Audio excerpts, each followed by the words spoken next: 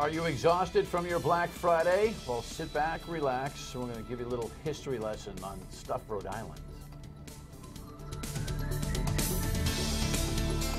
Welcome into my state of mind. I am Dan York. I hope that you had a wonderful Thanksgiving holiday. We are not working today, and I can promise you we did not shop today. You people are crazy. Those of you who get out at 6, 7 o'clock in the morning or earlier and get online and freeze your tuchus off in order to be able to save a couple of bucks. It's not that I'm, rich and I just don't understand the philosophy and the spirit of Jesus sometimes just doesn't seem to make any sense with fighting for things off of shelves. But hey, we all experience the holidays in our own way. What's nice about programs like this when we get to pre-record them for special days is that we can expand on topics, and I have been looking forward to, as I told you last week when Phil West was my guest, I've been looking forward to speaking with Phil West about his new book, which I will show you here. Phil was long with Common Cause, a good government organization, and amongst the thumbs up he got for this book was from M. Charles Bax, till you remember, as the Providence Journal political columnist. He writes, "Secrets and Scandals is an astonishing book, and no one but Phil West could have written it. In the long slog of the war against corruption in Rhode Island and the fight for reform, Phil West was at the epicenter, and he takes you behind the battle lines with a wealth of material and detail about the issues and the players." So this is Phil's third time arriving here. We talked about the mayor's race a lot and the book a little bit before the election. Last week we talked about the election and a little bit about the Ethics Commission, but I promised Phil that we talk long form about this book. Congratulations. Thank you. I got to tell you, did I mention this to you the last time we got together? I see Phil at a press conference. Hey, I got one of the books in the car. Yeah, and I'm thinking, okay, well, I don't mind doing a quick read on Phil's work. This is going to be a vacation book, and I'm not sure which vacation, but I've pierced through it a couple of times because, and you can read the book that way, sort of. I mean, it is a chronology, but if you're looking for a specific topic on good government, you can find it in there. Thematic chapters. So if you want to read about ethics or redistricting, you can jump and hit the ethics from one place to another, to another, to another. Same separation of powers, but they're roughly interspersed chronologically. Forgive me for asking a business question because I'm always fascinated by this. Is there a profit model for a book that's written about the history of government, even though, well, I mean, Secrets and Scandals will titillate, no doubt, but is there a profit model for this? Well, there's no profit model in this book. I don't know if there is a profit model, but we're soon to break even, I think, on the costs of the editing and publishing and so on. So, okay. Well, then it will make money over time. Over time it may, but we're not there yet. Did you write it for that purpose? No. You wrote it for what purpose? I mean, this is one heck of a life's work. So you wrote it, why? Well, because as I was in the State House, taking notes, listening to people, writing things down, I knew that this was profoundly important. I didn't know where it was going to go, but I kept taking notes. I've always been a note taker. And my mother said to me, take typing when I was in high school. And so I can type and I can watch someone and I can get down most of what they say. I've also used digital recordings and tape recorders. So I had a wealth of material. I had no idea that we were going to pass separation of powers.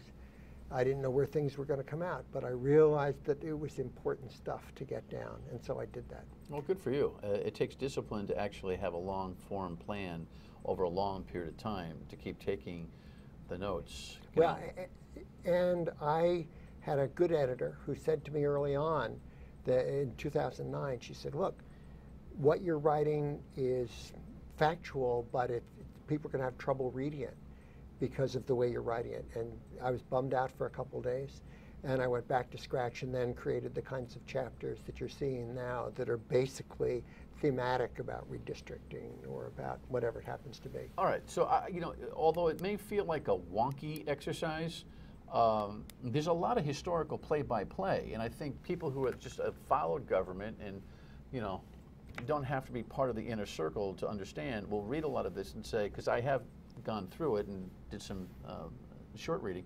It's like, oh yeah, I remember that one. Yep. Oh, is that what happened behind that one? I get it now. And that's what everybody says who's read it. A couple of people have said they've read all the way through now. Yeah. But a number of people who were participants are saying to me, you know, I'd almost forgotten about that. Mm. And then some of my students at URI said, I was 8 years old when RISD happened, so I remember how it affected my mother, but it didn't affect me, and I just went to play. I need to know, and that's part of why I started to write it as well. Yeah, so here we are in 2014, and you left Common Cause in 2006. In 2006, so that is exactly the timeline. I mean, I was even around for 7 of these years, and there's parts of this book where I've read through and said, yes, oh, that was a good one.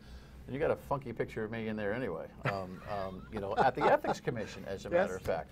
With your mouth wide open, as you were trying to get a... What did I do to you? That was the only picture I had. I took pictures where I could. I wound up writing stuff. I wound up taking pictures in places where nobody else was. And it was kind of fun. But so I got that picture of you, and I know it's not flattering. That's and fine. some other people would say, if you took that picture of me and printed it, I'm never going to talk to you again. Well, come on. You can't take yourself that seriously. When we come back, we're going to break up the conversation on a couple of things: ethics, open government, and this thing called separation of powers that he had a lot to do with. Stay with us.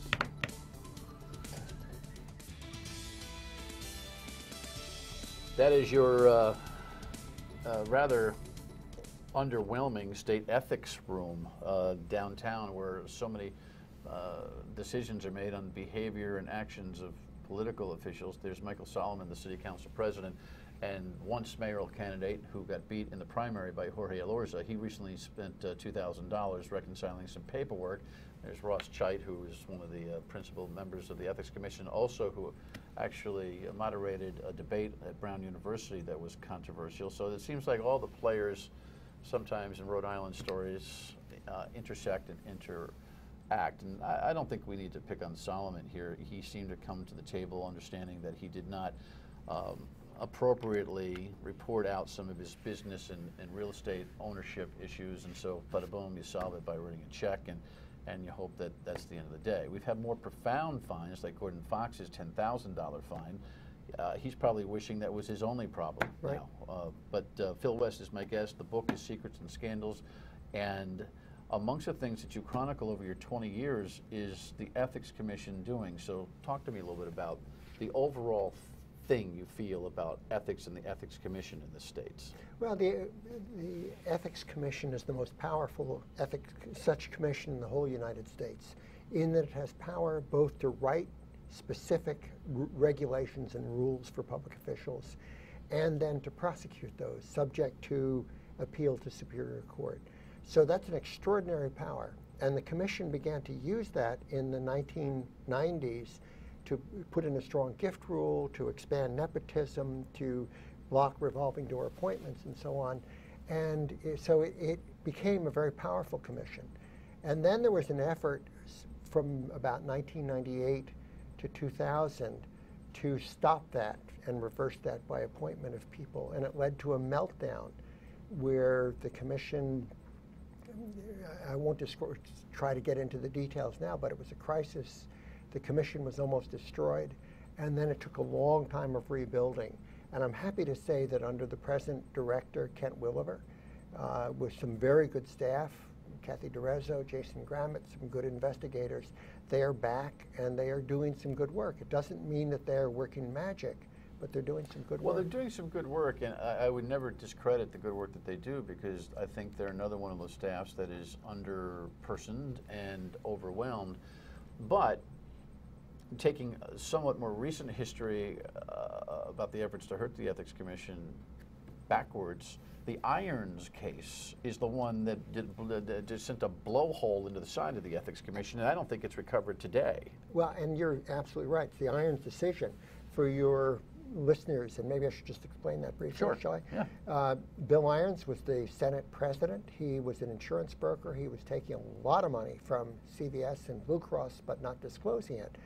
It led to, there was a secondary scandal involving John Salona, who had been literally on the payroll from CVS. Irons left the Senate. He spent 3 years trying to negotiate the kind of settlement that Anthony Solomon did in the sense of saying, I will pay some penalty. I will... Michael Solomon. Michael Yes, Solomon. yep. Sorry. Thank you. Right, yep. That's very important. Yeah. So he spent 3 years doing that, and then when they wouldn't agree with him, he went to Superior Court. Judge Darrigan found against him. It went to Supreme Court, and by a 4-to-1 ruling, they said that the Ethics Commission did not have authority over legislators. Now, the folly of that decision was that that was exactly the intent of the Constitutional Convention in 1986, that of all people in the state that ought to be dominated or regulated by, not dominated, but regulated in regard to conflicts of interest by the Ethics Commission, it was the General Assembly. The phrase that one delegate, Roger Millett, used was that we have to keep the fox away from the henhouse. Mm-hmm. And so that was the goal, and the Irons decision overturned it, and Judge Sutel, who was not the Chief Justice at that time, correctly analyzed the problem and gave a very strong dissent, but he was outvoted by the others. Yeah, which makes you feel like the Supreme Court, with all due respect, are a bunch of hacks too. Obviously, they find legal rationale to form a decision, but it felt hackorama-ish, and it made Rhode Islanders feel like, what? Is there nowhere left to go now to hold legislators accountable?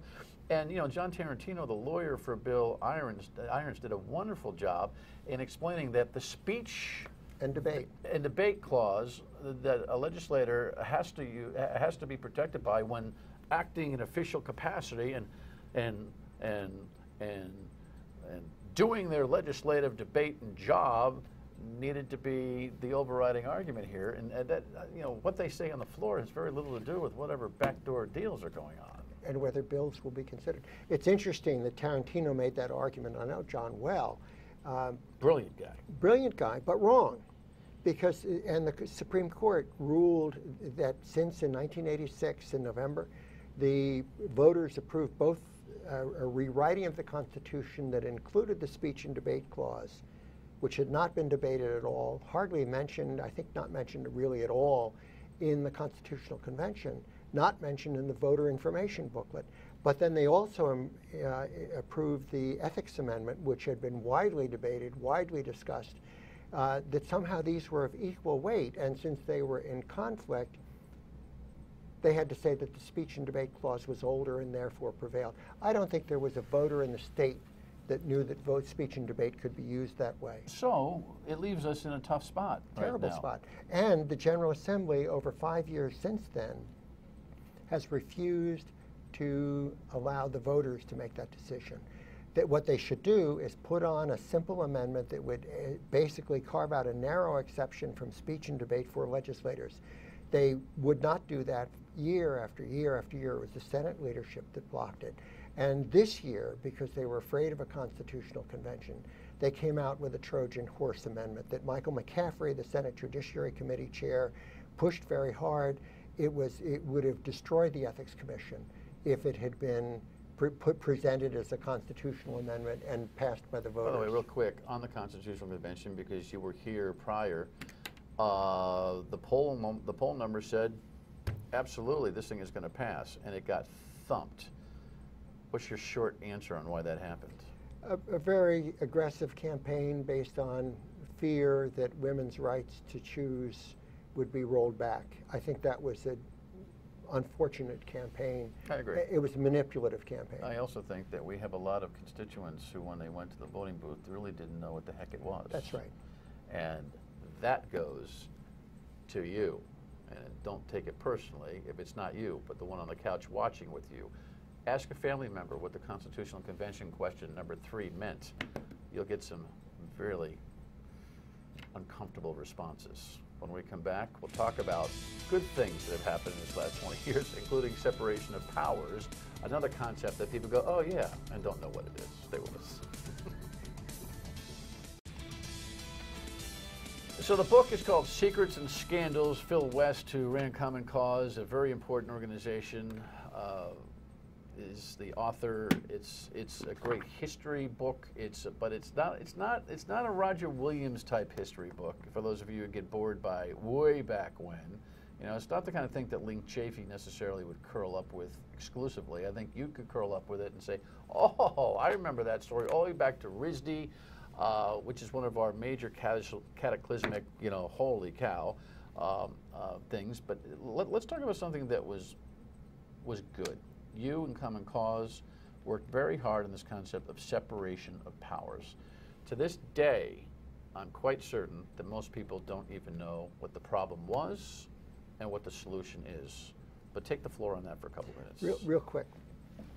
Back to the Royal Charter of 1663. Oh, you are going to go back all the way to Roger Williams. I'll try to do it quickly. The Charter created the General Assembly as the government of Rhode Island, gave it all sorts of power to appoint judges, to appoint boards, to do all sorts of things. And I won't try to go through all the details, but the People's Constitution of 1841, Thomas Dorr, tried to establish a constitution with universal suffrage and separation of powers. Separation of powers was the concept that the founders of this country put into a form that really could work. There had been ideas of it in England before that, but they made it work. And they simply said, the only way to protect people from tyranny in government is to separate three kinds of power: legislative power over here, executive power over here, judicial power over here, and that if those powers are against each other and they have a turf war, that will lead, it'll stop government from doing crazy things or stupid things. And the concept of checks and balances. Checks and balances was the key. All right, so almost you get that on a national basis, but the concept here was that we had a little bit of a messy line here in Rhode Island. Well, we really didn't have a line at all. Okay. The legislature still ran everything, and so, for instance, the State Lottery Commission, 9 members, 3 senators appointed by the Senate Majority Leader, 3 representatives appointed by the Speaker of the House, 3 public members appointed by the governor with confirmation by the Senate, appointed by the governor. There was not in the whole rest of the country even one board that supervised gambling that had even one sitting legislator as a member. But here we had a majority. The same thing for the board that controlled pay raises for the director, the chair of the Public Utilities Commission, and for judges, and for other state department directors. So quickly, what did it do? So that gave a great opportunity for patronage, but also for control. When Jim Malachowski, who was the head of the Public Utilities Commission in the early 1990s, and protected ratepayers from great increases by, for instance, the Narragansett Bay Commission, or when he stood up against George Carullo's legislation in 1996 that would have deregulated electricity but had all sorts of built-in protections for what was later became National Grid, they used the Unclassified Pay Plan Board to cut his salary and drive him out of government. That's how you send a message. So your work, the outcome is? After, in 1999, 15 years ago, June 29th, 1999, the Supreme Court, by a 4-to-1 majority, said Rhode Island doesn't have separation of powers, has never had separation of powers, and it's not even an appropriate question for us. And at that point, we said it's now, from here on, it's a full-scale battle, and we've got to convince the people in Rhode Island. I didn't know if I would live to see the end of it, but gradually people began to say, we understand that that's what America's about. We want some separation of powers like the other states and like the federal government. And then, just as we were beginning to get head of steam, Governor Almond put 2 questions on the ballot. The Senate began to come around, and then we had the Wendy Collins scandal in the summer of 2002. And that opened the door for passage of separation of powers. All right, read about it. Now, we only have a couple minutes left. Open government theme here. Give me 90 seconds from what the book will tell us about open government. Pensions were secret. Until 1991, you could not find out the name of anybody who had was getting a state pension or how much it was. Kathy Gregg reported for the Providence Journal broke a series of stories in March of 1991 called Set for Life. And that series, published 1, 2, 3, 4, 5 stories in 2 days, revealed people who had never worked for the state who were getting state pensions, people who were had all sorts of fire sale buy-ins but would take huge payout. We're still paying for some of those pensions. Some of those got evicted when Nancy Mayer was general treasurer, and she really went to work on this. And so what was in short, or what was the change that occurred from that? Well, Kathy Gregg broke that open, and the law was changed in 1991 to say that those things related to state benefits that have to do with particular individuals can be revealed now. I'll tell you, it's still, though, even with some of the reforms and the transparency where you can look up who's making what, no doubt, the culture of pensions in this state is unbelievable. Well, and it'll take time to change. It's changing. I would say to you, Dan, that without 4-year terms, which passed in 1992 as a constitutional amendment, and without separation of powers, Gina Raimondo could not have led the charge for pension reform in 2011. All right, listen, there's no way I can cover the whole book in the short period of time that we have on the show, but you'll come back often as things from history reflect on current events, won't you? I'll be honored. All right, go get the book. Where can you get the book, real quick? Local bookstores, and it's going to go on Amazon after Thanksgiving. All right, one more thing. Well, Phil reminds me that the story behind the story and how that story about pensions was broken is in the book, so you got to read the book, Secrets and Scandals. You know, I love shows like this. Call me if you've got a long-form conversation that you want to have on a day when we can do that. Here's how you get in touch with us. 228-1886 is the voicemail. Leave it for Jess, and she'll relay the message, unless you say something that you want on the air, and we'll know the difference. Email us at stateofmind@myritv.com, and Facebook and Twitter and all that kind of thing. All right, I hope you had a great holiday. We will reconvene on Monday, and I'll see you on the radio at noontime, taking your calls. Feel free on WPRO. Thanks for watching. Good night.